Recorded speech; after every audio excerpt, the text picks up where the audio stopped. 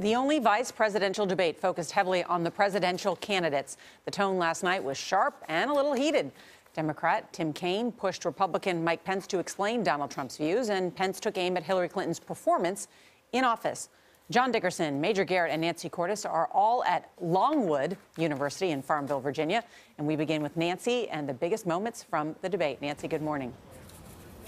Good morning. Mike Pence was a calm counterpoint to Donald Trump's debate performance last week, though he stayed calm by refusing to acknowledge some of Trump's more shocking pronouncements. Tim Kaine is known as a happy warrior, though with his ticket in the lead, some Democrats wondered whether he had to go on offense quite so much, even if he did it with a smile. I cannot believe that Governor Pence will defend the insult-driven campaign that Donald Trump has run. Clinton's running mate went on offense within the first 2 minutes. You guys love Russia.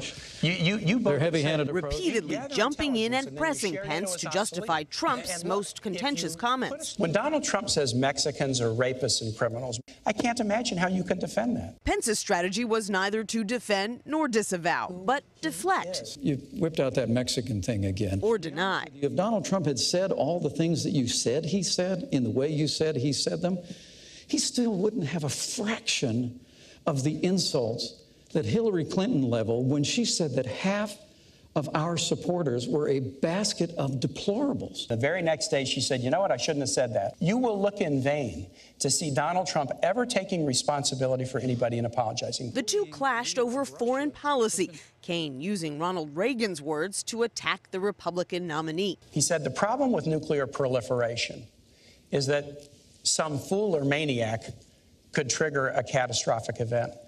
And I think that's who Governor Pence's running mate is, exactly who President Reagan warned us about. Senator, that was even beneath you and Hillary Clinton, and that's pretty low. Pence slammed Clinton's record.